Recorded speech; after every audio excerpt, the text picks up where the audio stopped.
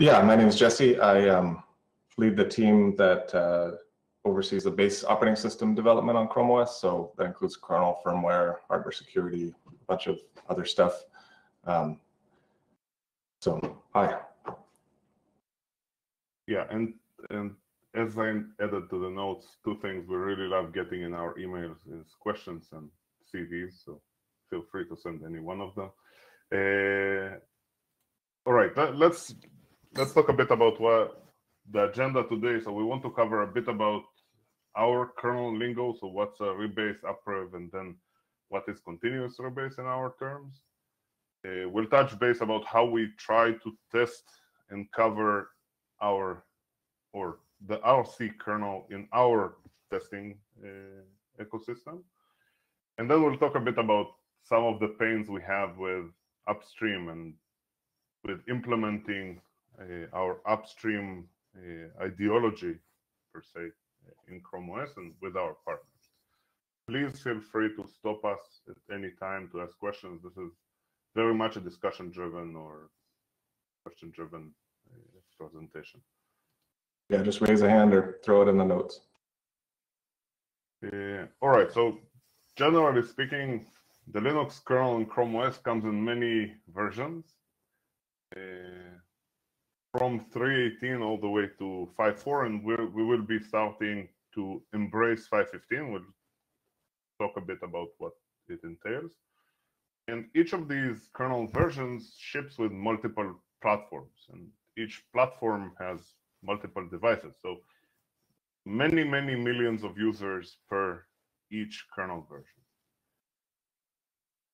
And the kernel versions, or the specific kernel version a platform ships with, is selected when a platform is brought up. We typically try to select the newest one because it's easier to do a bring up. There are exceptions to that. In some cases, we would do a refresh for a platform, and then we will choose the kernel version that the original platform started with.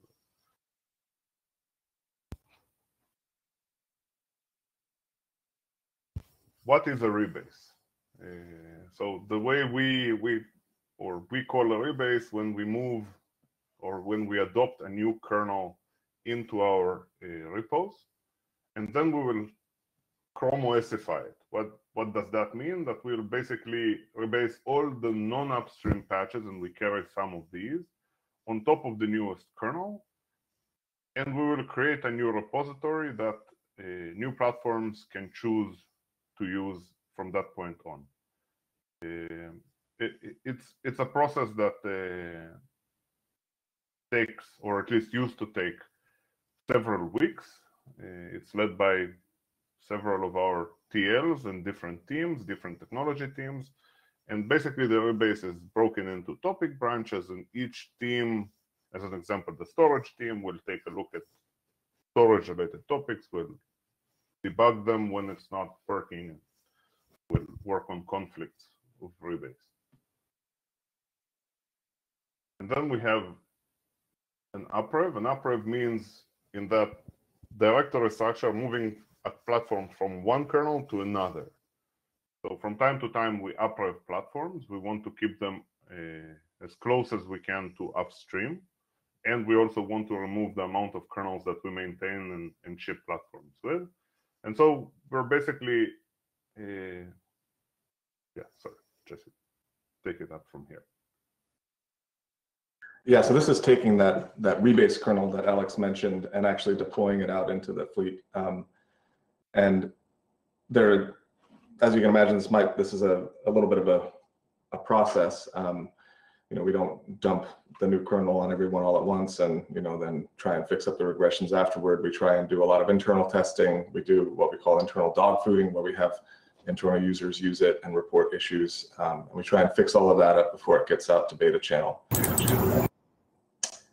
There's a feedback mechanism built into Chrome OS that we use heavily for this process, plus all of our internal testing. So the Android CTS test suite actually covers quite a bit of our quality, in addition to the Chrome OS testing that we have, our automated testing system.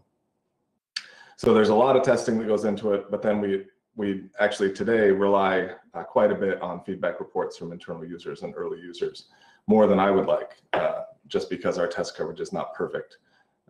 And we'll touch on that later. But we're trying to improve that by getting some of our tests up into kernel CI so that we deal with fewer upstream regressions. Although when I first started, I thought that dealing with upstream regressions might be more of an issue than it's turned out to be. We do have to deal with upstream stuff, but that is more around dealing with stuff that isn't upstream. So surprise, surprise. And historically, Chrome OS had been pretty good about this. Lately, there's been some drift in the past few years with some vendors not being able to push things upstream for various reasons. And then we have to deal with that at uprev time. So that can cause delays. But overall, I really want to get to more automated test coverage here. I think the free desktop graphics model is actually a pretty good one here. Our graphics team just ships upstream because they've got good enough API test coverage and compatibility test coverage with their API traces. So I'd like to get, a similar level of confidence from our kernel side of things. And that most of the time here is not really spent on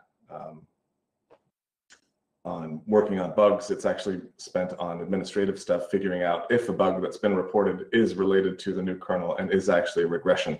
So most of the work is kind of meta work, but we're also working on that. So Alex is going to comment on this part, but they can be tough to predict how they go. Yeah, so when we first started, or historically, we tried to uprev a few years ago, and then we decided to pause that activity. And then 3 years ago, we resumed upreving, and now we're going at it every other year for a platform. And what we discovered is when you uprev an old-ish platform from 4.19 to 5.4, apparently there's a lot of breakage. Stuff doesn't work, or typically every big component doesn't work. Something is broken. Many or most of it is typically not related to upstream, but some is. And when we dug into upstream,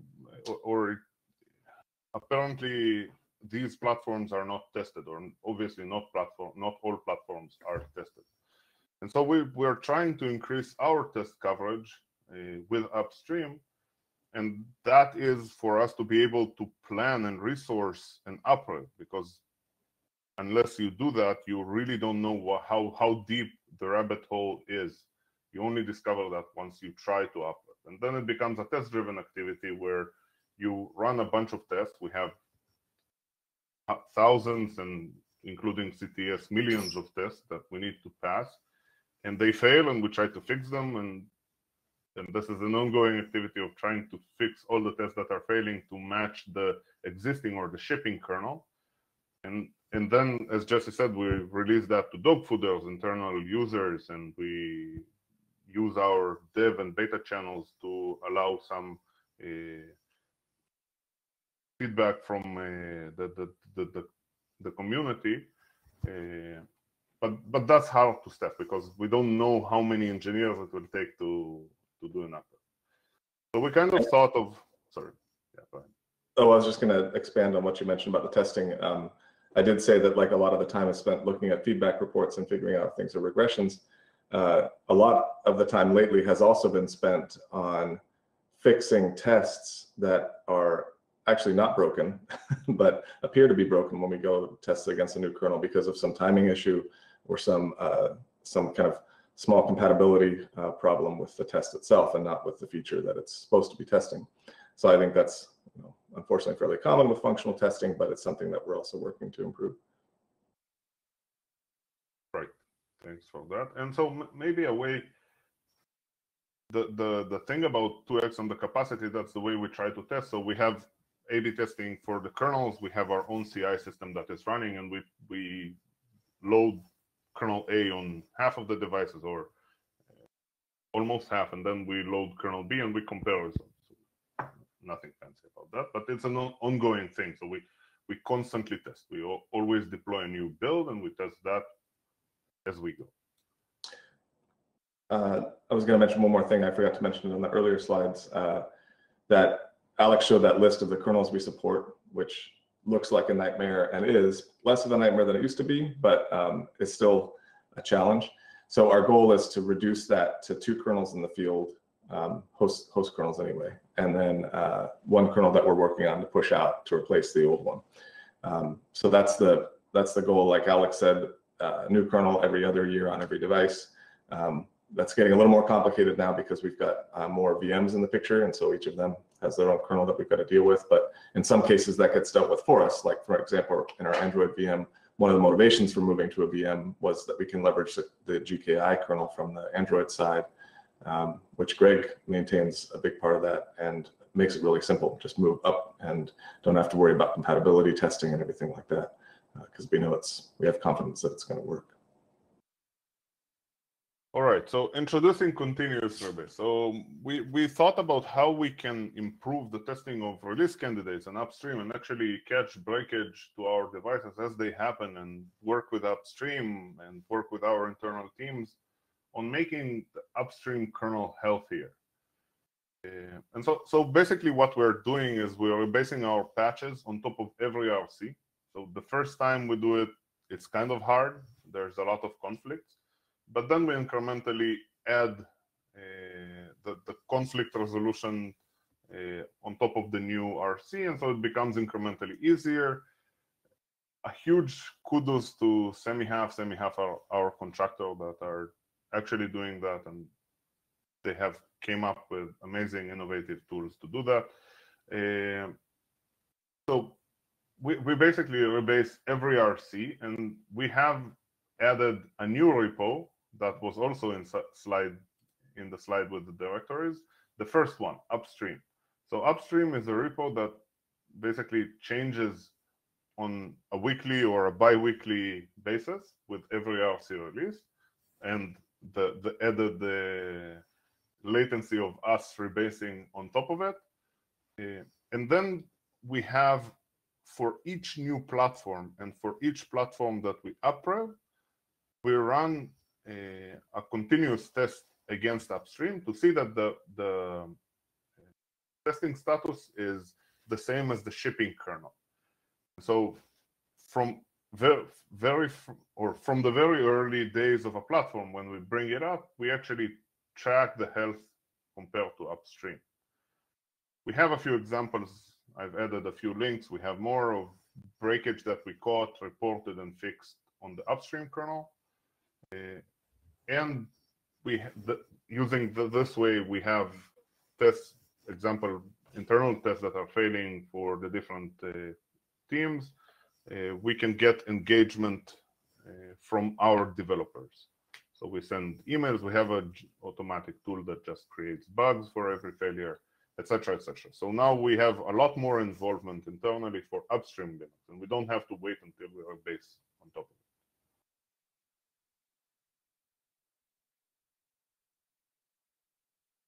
All right, report the failures.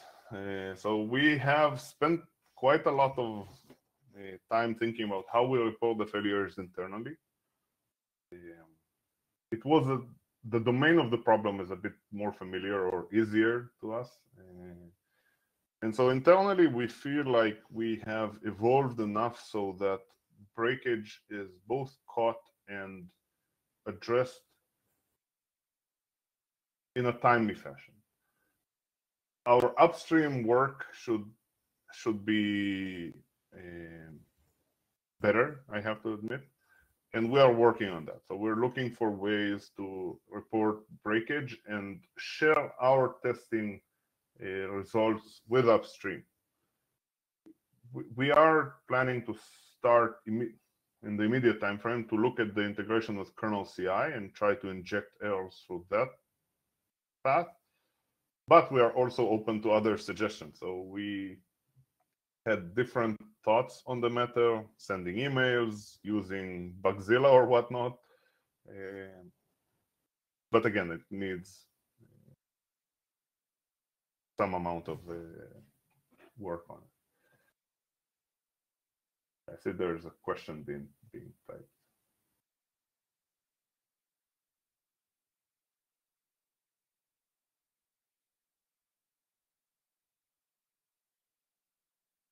Jesse, do you want to take that?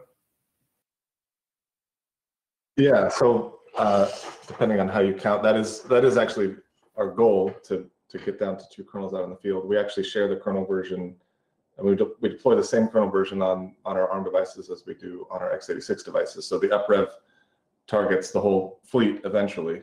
The process of rolling it out is kind of staggered. So it might hit a AMD device and then a MediaTek and then Intel or something like that. But it'll be the same version, and eventually it'll roll out to everything, and then we'll get ready to roll out the next version onto those devices. But I'm not sure if that's what you're asking, Arn. I don't know if you want to unmute or comment, but.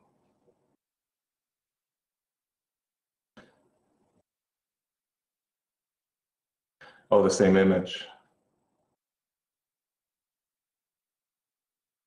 No, Alex, comment on actual kernel config images. Right, it's not just the config, but our image includes, so we don't separate the image of the kernel out of everything else. We have one image per platform. So you will still get an image per platform. And we build, the platforms tend to have configs with their particular driver set, right? So Schwann is no init.rd or anything. And yes, Linux Next. We have been talking about that. I don't know, Alex, if you want to comment on. Yeah, it's high. It's high on our priority list. We see the value there. There are actually other trees besides Next. DRM-tip is another one that we see a lot of value testing as we go.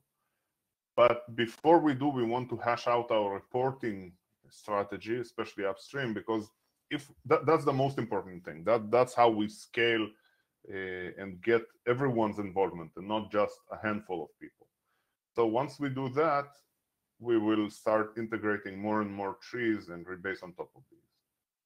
I hope that answers. And I actually hope to expand this. One of the things I would really like to see is the ability to just run, like if you have a Chromebook, select a channel that gives you, or select a flag that gives you the upstream kernel as your kernel for that device, and then we can collect feedback reports and telemetry and everything, and see how well it's working. We've got a little ways to go to get there.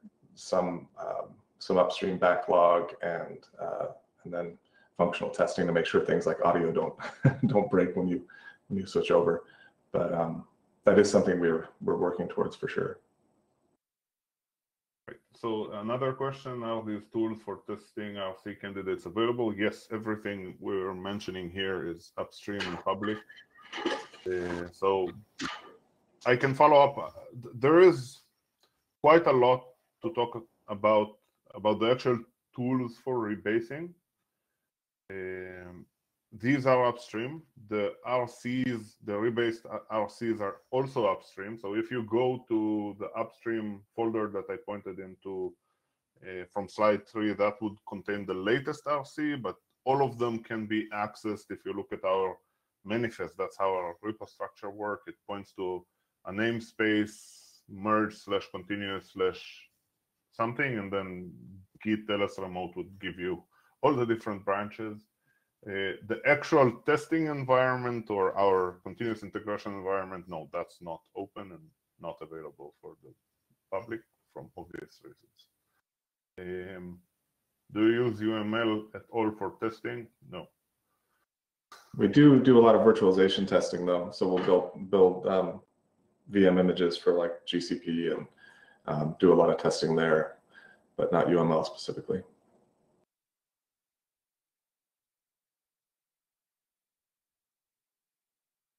All right, let's see.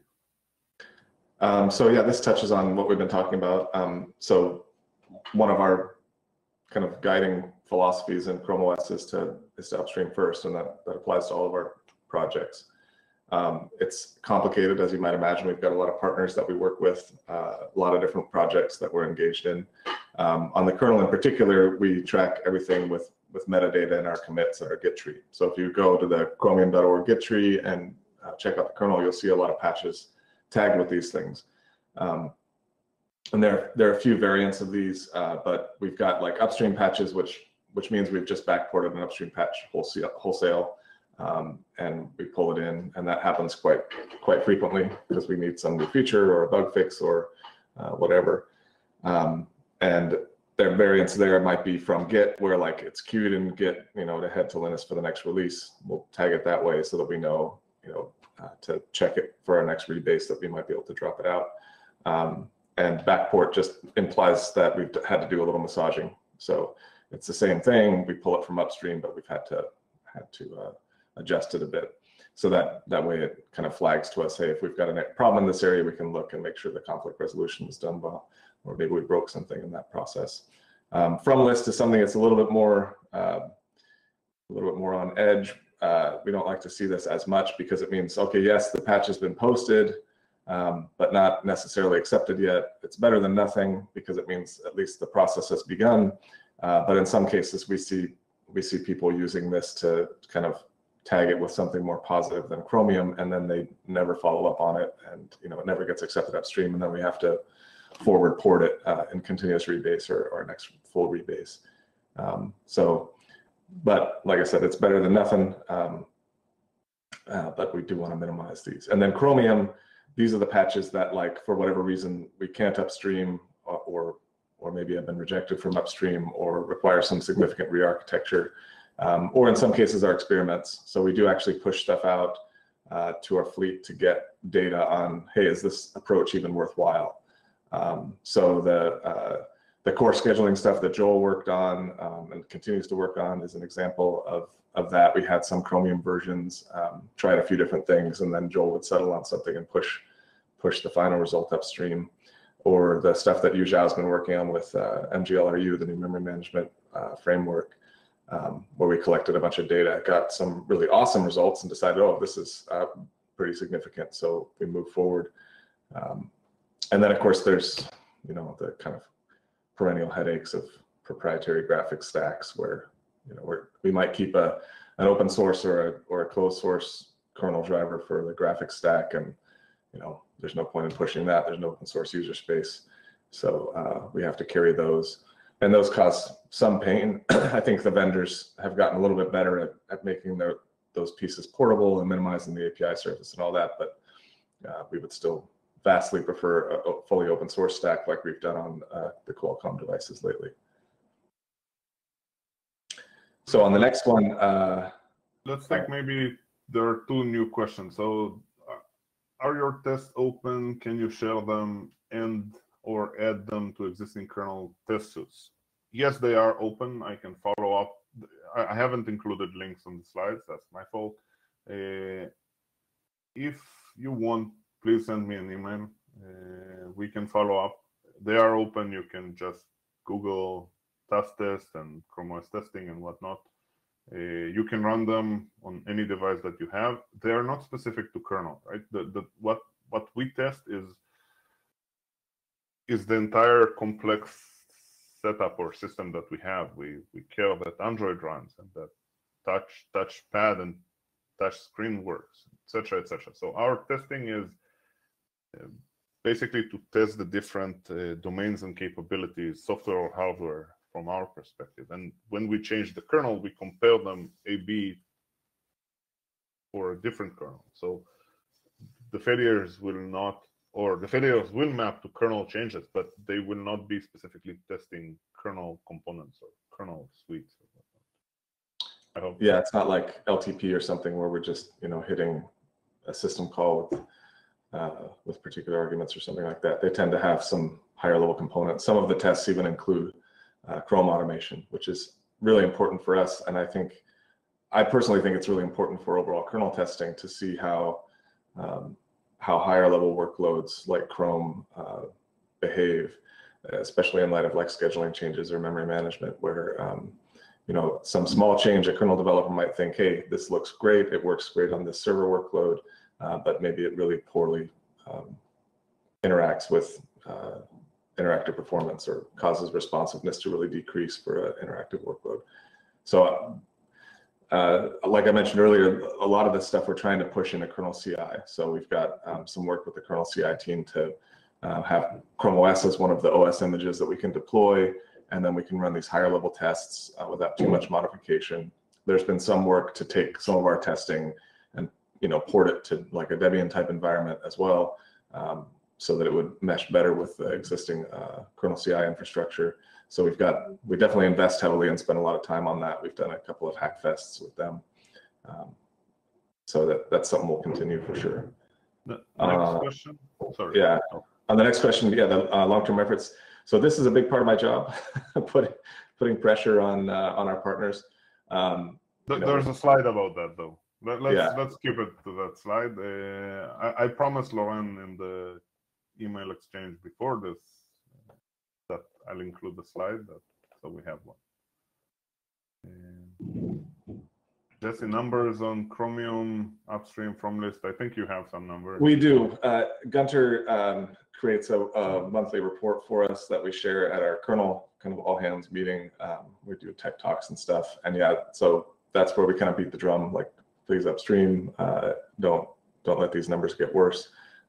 So yeah, we do have numbers on that. I don't remember off the top of my head, but it's on the order of hundreds, I believe, that we're still missing from the upstream. And the from list and upstream numbers are, like, the upstream numbers are really large. From list is pretty big.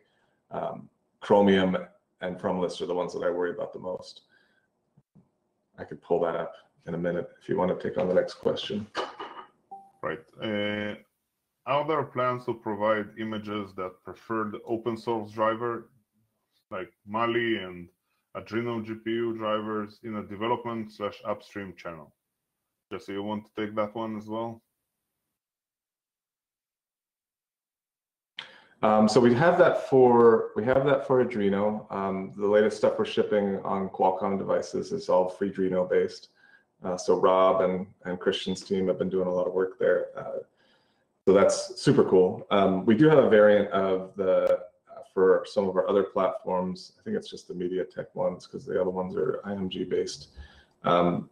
If you pull down the Chromium tree, you can pass a use flag when you do the build to get the Panfrost driver stack. It's not very well tested for us right now, because we haven't, like Alex mentioned, we have some testing infrastructure limitations, and we're kind of capacity constrained. So we don't have an automated testing set up for that yet. I'm hoping we can move more in that direction eventually, but again, that gets back to our partner relationships and everything else. So, but it is something that you can run if you want to.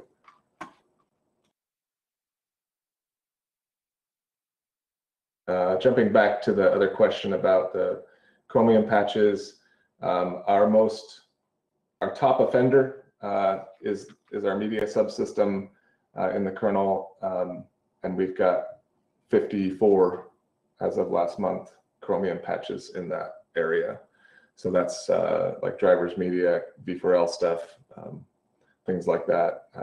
So that team it's actually come down a lot. We used to have almost 200 there. So that team's been working to kind of address that backlog, which is great. But the next one down is some of the VirtIO stuff we've been working on. We've got 30-some patches there that are tagged as Chromium. And Cross EC is another one, our embedded controller drivers.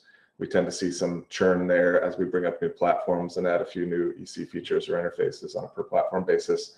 But a lot of that is going to be dropped now because we've moved to a new way of handling our sensor data.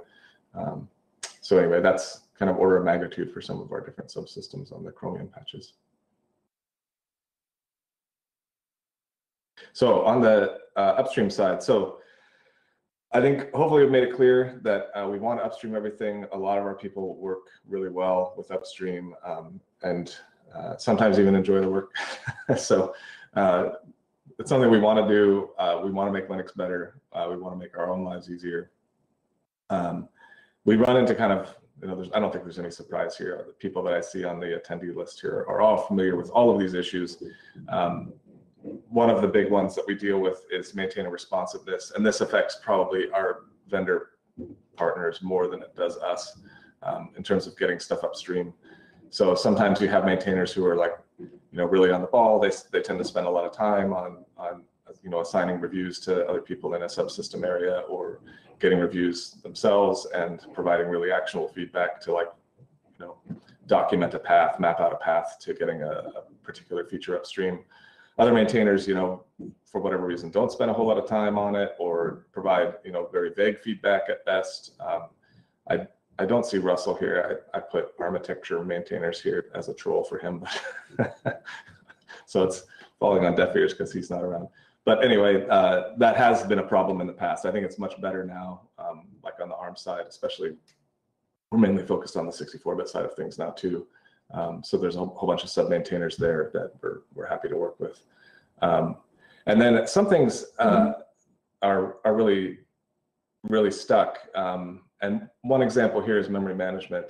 So there have been some interesting discussions lately with, like, Yu Zhao's patch set on MGLRU, or Willie's stuff with Folio, where it doesn't seem like we have a clear path forward, or even agreement among the major players about how we would move forward in this subsystem. I mean, some of the threads I've seen indicate, like, we just shouldn't change anything because we might break something.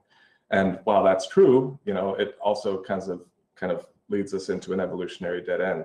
So, I have a wish list here of what I would love to see here. I know we've got a good code of conduct generally. I think the culture of the mailing list and community has really improved over the last few years. But I think from a maintainer perspective, I think there's still kind of a lack of consistency. And so I thought it might be nice to have kind of some metrics around responsiveness, around acceptance criteria, around, like, as a maintainer, what is expected of you in terms of giving people a roadmap, either a strong knack with some really clear reasons, or a pathway out. And I know this is a challenge given the consensus nature of the community that we've developed here over the years, but it would be nice to have some more consistency here.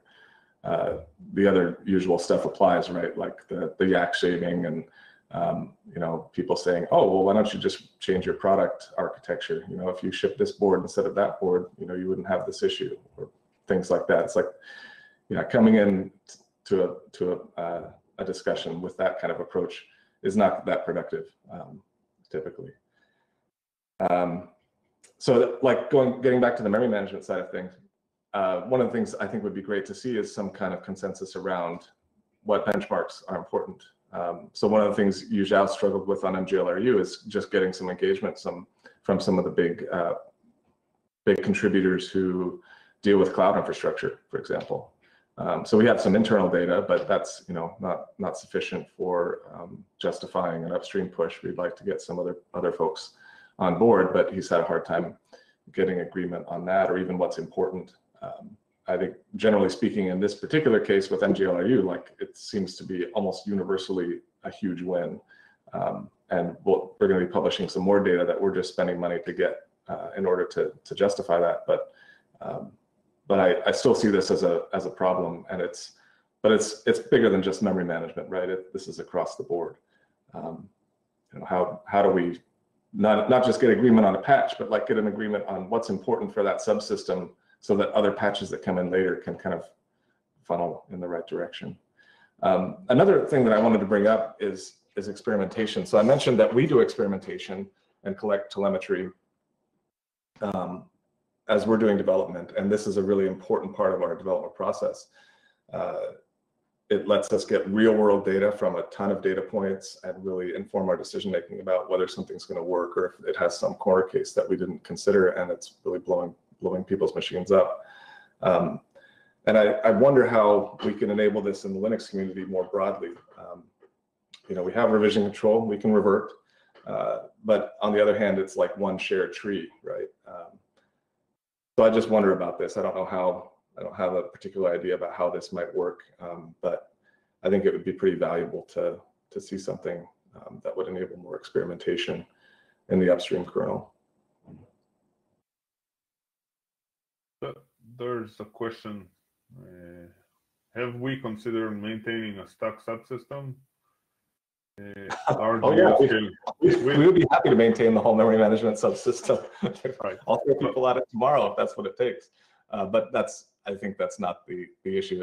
It's more that we have both competing priorities among the different stakeholders in a given subsystem, and kind of competing development philosophies.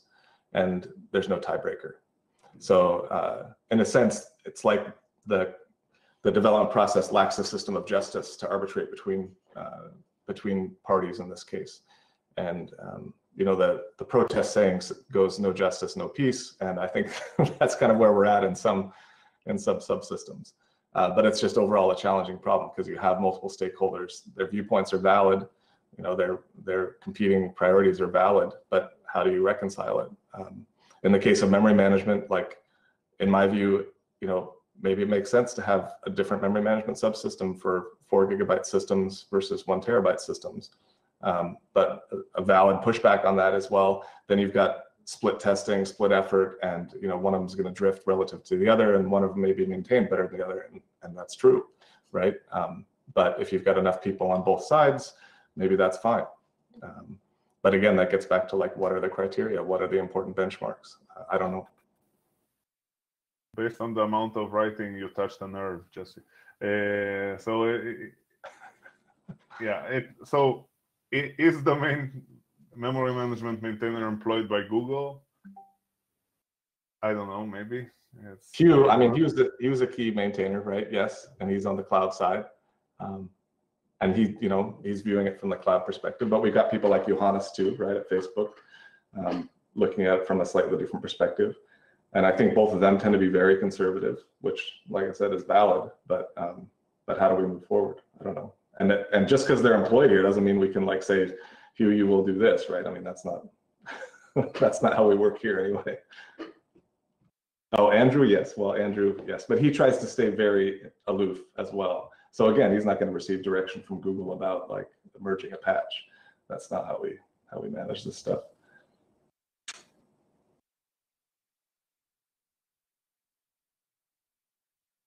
Right. Red Hat Linux has similar problems. Some bug fixes are stuck on pushing upstream +1 to any solution.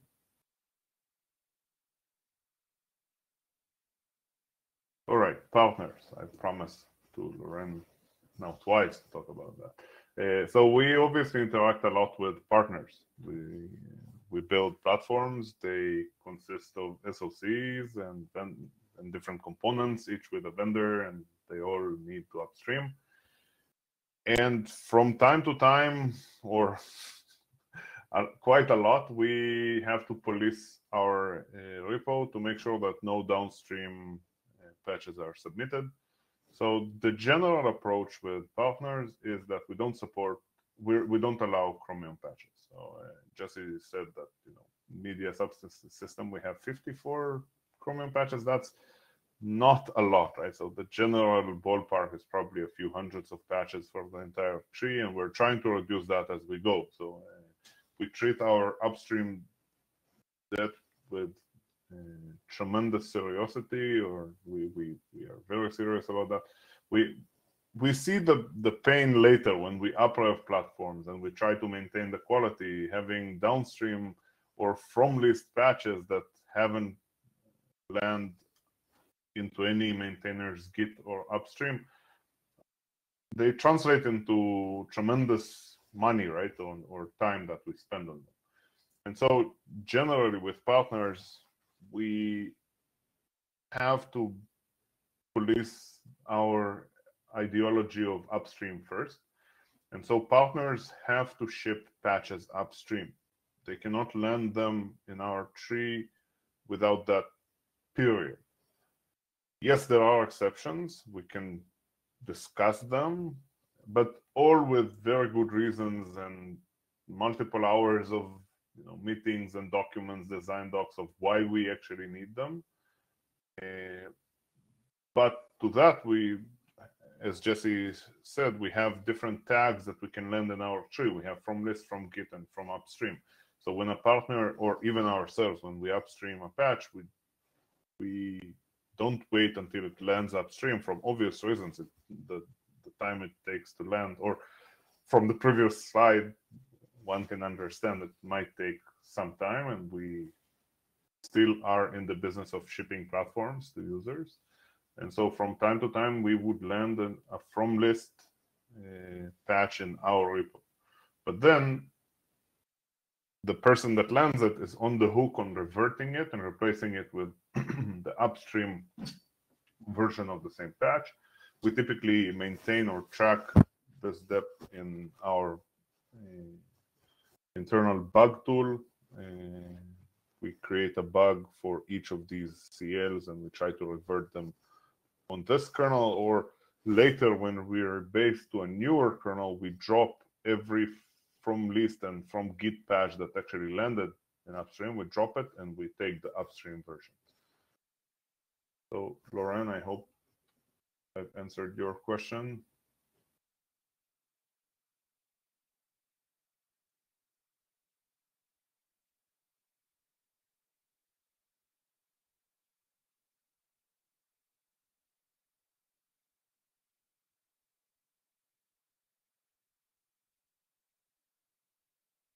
I see. Well, again, as I said, yeah, feel free to reach out. As I said, and I have to say again, we really like getting questions from upstream. So feel free. Yeah, and on some of those, I mean, I know, Laurent, you're working on the new camera API. I think that the new API is a lot more, I mean, it's a better designed API for current needs, right? Or at least for our needs. I think there is some concern among folks that it would make it easier to do, you know, closed space, user space stuff, kind of like happens on the graphics front. But I don't think that's a reason not to do a good API. So like I said, a big part of my job is pushing on vendors, leading on vendors, putting pressure on to make sure things are open. And so I have done that on the camera side, and I'll continue to do that. One of the issues with ISPs and image processing in general is there's a lot of vendors in that space. It's not necessarily as standardized as the GPU side of things. So we could probably do better in terms of having common low-level programming interfaces. You know, something like WebGPU or OpenCL type stuff for ISPs. That might help with unification, but right now I think it's still kind of Wild West out there. But anyway, it's definitely easier for us if the full stack is open on Chrome OS. So we continue to tell vendors, please give us a full stack.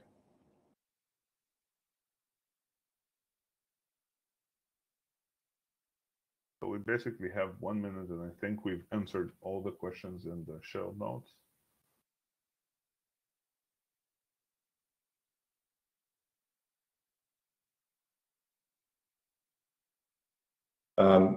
One last, I guess, call to action. I mentioned kernel CI a couple times. We've been seeding the kernel CI lab with like lots of Chromebooks. So please, submit your tests there for your subsystems. Get coverage that way and respond to bugs, and knowing that you'll get some coverage on like desktop class systems. A lot of Chromebooks there, ARM and x86 both.